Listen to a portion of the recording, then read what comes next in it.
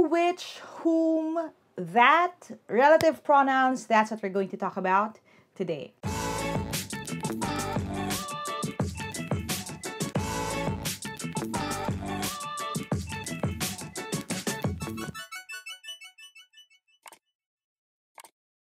Hi there! Thank you for checking out my channel. Thank you for clicking on this video. If this is the first video that you're watching from my channel, I make educational and motivational content. So if you don't want to miss any of my new uploads, don't forget to hit subscribe and hit that bell icon. Like I said in the intro kanina, it's all about relative pronouns sa lessons na ito.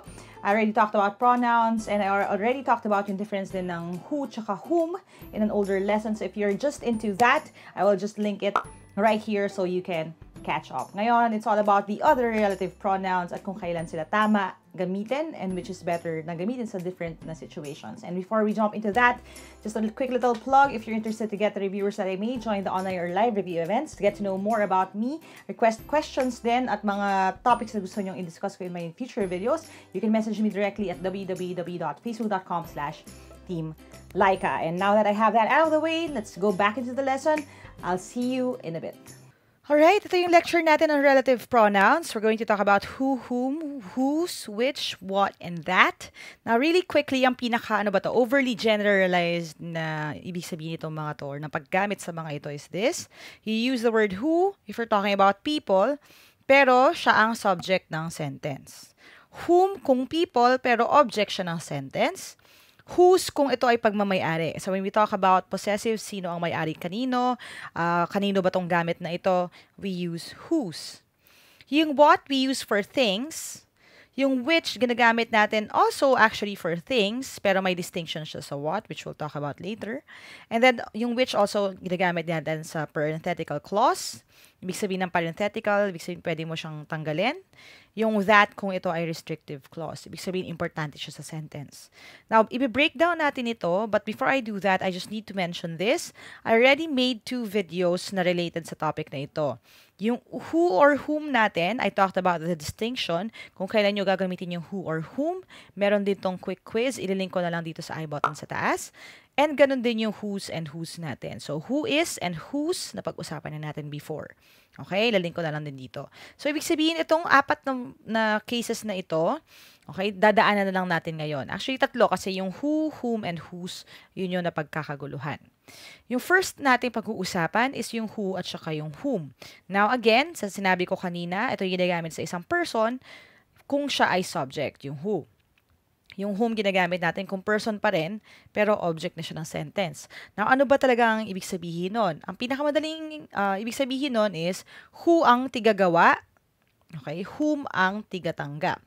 Ibig sabihin nun sa sentence na ganito, blank wrote that song, ang tinatanong mo ay kung sino ang nagsulat. So, yung pagsusulat ng kanta, yun ang action dito sa sentence na ito. At ang tinatanong mo ay kung sino ang gumawa nung action na yon, which is yung pagsusulat. So, dahil yung tao na hinahanap mo ay siyang tigagawa, you use the word who. Okay? So, who wrote that song? Na kung kunyari ang sentence naman ay ganito, sabi, for blank was that song written, dahil yung pagsusulat ng kanta ay hindi na yung tinatanong mo ang gumawa. Kasi nga, siya tigatanggap lang nung kanta, di ba? Kasi iba ang nagsulat, sinulat lang yun para sa kanya. Kung hindi siya ang gumawa nung pagsusulat ng kanta, tigatanggap lang siya, use the word whom. So, for whom was that song written? Now, in Filipino, ang madaling way to distinguish this is, you use who kung ang question mo ay sino, and then you use whom kung ang tanong mo ay kanino. Now, bakit? Kasi, sino ang nagsulat ng kanta? Yun ang translation nitong sentence na ito. And ito naman is, para kanino sinulat ang kantang yan. So again, the word is kanino, para kanino. Okay, so sino kung who, pag whom, kanino. Fairly easy, and again, I have a full lesson on this. Ililink ko na lang sa taas. Hanapin nyo yun kung hindi nyo pa yung napapanood para madrill kayo dito. Kasi maraming nagkakamali talaga dito sa tanong na ito. The next question is, ano namang pinagkaiba ng whom sa whose? Kasi yung whom tsaka whose, pareho kasi sila na kapag tinagalog mo, pareho silang kanino. Okay? Kaya lang, anong klaseng kanino yung whose? Ang whose ginagamit natin kung possessive. Ibig sabihin, pagmamayari. Hindi necessarily pagtanggap ng isang bagay. Ito ay kung pagmamayari ang isang bagay ng isang tao or ng isang entity. Okay? So, something like this, blank song is that. So, tinatanong mo, kaninong kanta yan? Okay? So, yung kaninong kanta yan, we're talking about ownership, kung sino ang nagpo-possess ng kantang yan, sino magmamayari ng kantang yan. So, the word here would be whose. Kanino pa rin, pero all about possessive or ownership. So, whose song is that? Again, yun ang difference ng who, whom, at whose. Now, again, if you want more quizzes naman regarding whose, you can find my lesson on whose and whose. Yung ating homophone horrors na yon, nakalink din sa taas. Now, we're going to talk about the other pairs ng mga words. Pinag-iiba ko sila. Again, yung distinction na pinag-uusapan natin. I'm actually considering making full lessons for each pair. Pero dahil hinahabol ko to para dun sa mga malapit na ang exam, pinagsama-sama ko muna sa video na ito so I can go over them para meron na kayong first-hand knowledge. Okay? First pair natin is yung what and which. Now, if you think about it, maraming cases na interchangeable sila. Ibig sabihin, pwede mong gamitin yung what, pwede yung which, pareho naman silang tama. Pero may maliit na pagkakaiba yan na marami ang hindi nakapapansin, which is this. Yung what, ginagamit mo siya for things. Okay? Kahit ano yan, what is that? Diba? What book are you reading? All of these na mga bagay, we use the word what. Yung which, ginagamit din natin sa things. Pero ginagamit din natin siya sa animals, ginagamit din natin siya specifically kung merong options. Okay? So, anong ibig sabihin nitong options na ito? Kung ang isang bagay ay tinatanong mo at wala kang pinagpipilian, you can use what? You can use which. Pareho naman silang tama. Pero, kung meron ng pinagpipilian, hindi mo na pwedeng gamitin yung what? You will have to use which. What do I mean by that? Something like this. Sabi, blank hobbies do you like? So, yung hobbies na yan, wala akong binigay na pagpipilian. At sa dami ng hobbies sa world, okay, marami ka talagang options. So, overbroad yung topic mo. So, pwede mong gamitin yung what. What hobbies do you like? Okay, so again, marami kasi pinagpipilian na hobbies. Okay, general siya. At wala kang binigay na listahan na multiple choice, kumbaga, kung saan siya talaga mamimili. Now, actually, you can also use the word which. So, which hobbies do you like? Pwede rin naman siya. Ang difference now would be if the question is like this. Sabi niya, between writing and painting, blank hobby does she prefer? So now you have options. Yung writing and painting, these are your options. At dahil may options ka na, hindi mo na pwedeng gamitin yung what. You can only use which. Kasi kung what hobby does she prefer, pero may pinagpipilian, mali na yon. Okay? So again, pagdating sa what and which, pareho mo silang pwedeng gamitin sa bagay. Pero, kung meron ng specific options or kaunti lang talaga ang options. So, true or false, di ba? Which is which. Kung meron ka pagpipilian, which na siya, hindi na siya what. Now, why do we have to talk about that and which? Ang reason talaga is because some people think it's interchangeable. Ibig sabihin, pwede mo silang pagbaliktarin ng walang complications at walang implications sa sentence. Pero actually, hindi yun totoo. Kasi ang that, you have to use it if yung kasunod nito ay isang restrictive clause. Ibig sabihin, ang restrictive clause, kapag itong phrase na ito or yung clause na ito ay binura ko, mag-iiba ang ibig sabihin ng buong sentence. Ibig sabihin, importante siya sa sentence na yon. Okay, we'll talk about that sa sample later.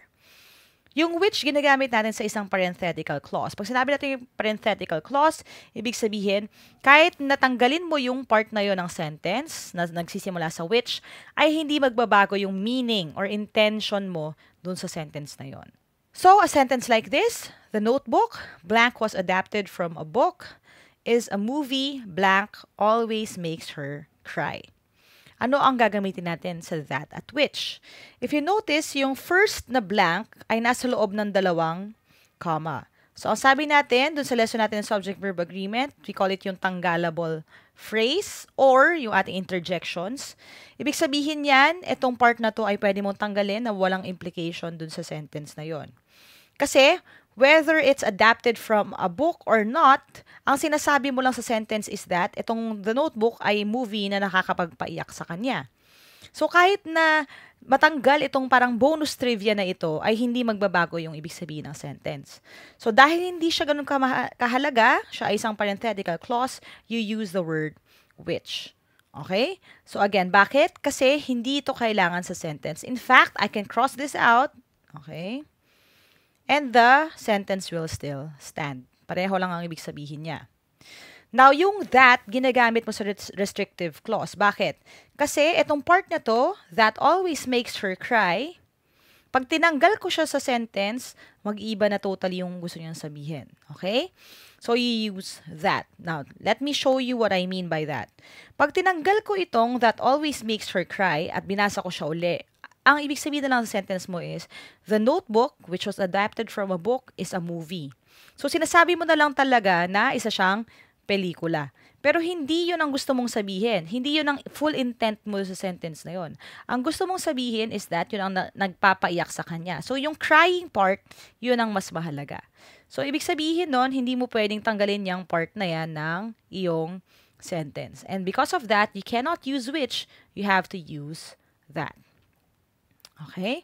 So, again, you use which kapag tanggalable yung isang phrase, you use that kung hindi mo siya pwedeng tanggalin. Okay? So, which, kapag pwede tanggalin, that, pag mahalaga siya.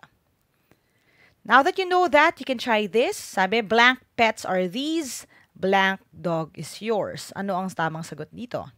So, yung first sentence, sabi niya, blank pets are these. Sa Tagalog, kaninong mga alaga ang mga ito. So, you can imagine, pumasok siya sa isang kwarto, nakita niya ang daming mga animals na tumatakbo. So, kung kanino ang pinag-uusapan, this has to be whose. So, whose pets are these? And then, yung next question niya is, blank dog is yours. So, ibig sabihin, alin sa mga aso na nandito ang sa iyo. So, again, we are talking about options. Meron ng mga options, so I can't just say that. I can't just say any other relative pronoun. I will use the word which. Kasi alin sa mga asong ito ang sa iyo. So, the answer is letter B. Now, the best way for you to gauge if you got this is for you to answer the quick quiz. So, you have options. Nandun din siya sa taas. And then, I will give you a few minutes to answer this. If you're ready with your pen and paper, your timer starts now.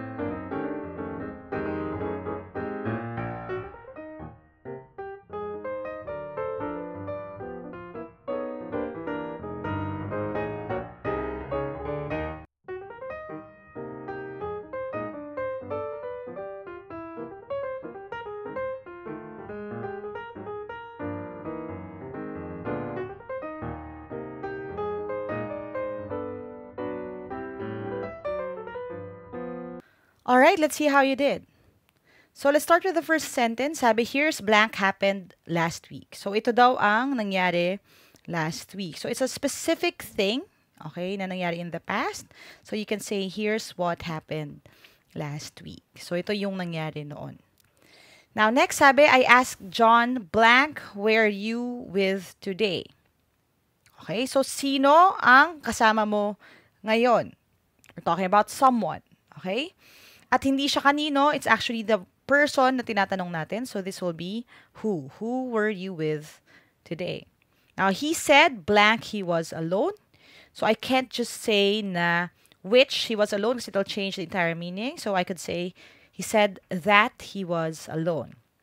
Now, if you were alone, blank slippers are these. Now, slippers ay tsinelas. At tinatanong mo, hindi kung ano yung tsinelas, hindi kung alin ang tsinelas, pero kung kanino yung mga tsinelas na yon.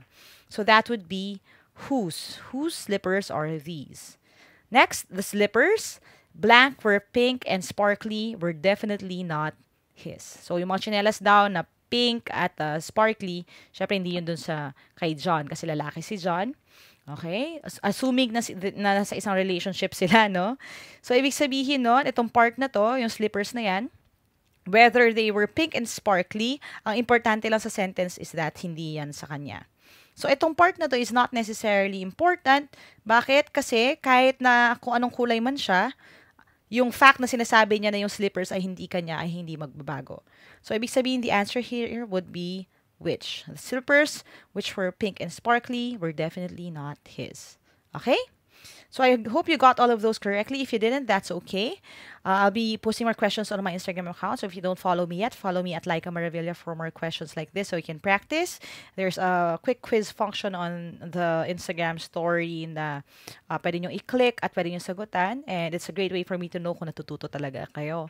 And I hope when I post a question with this, kayo ay magiging tama doon. Alright, I hope you learned something today. If you did, click thumbs up. Make sure that you share this video with your friends. Lalo na kung mag-exam din sila para mas marami tayong matulungan. And as always, if you want to reach out to me directly, get the reviewers, join the online review events, you can go to www.facebook.com/Team Lyqa for more information. If you haven't subscribed yet, subscribe na and hit that bell icon para hindi mo miss yung mga paparating pa lang ng mga lessons. There are more coming up. And as always, sinasabi natin sa team na ito, never stop learning. Aja, kaya niyan. I'll see you in the next video and bye for now.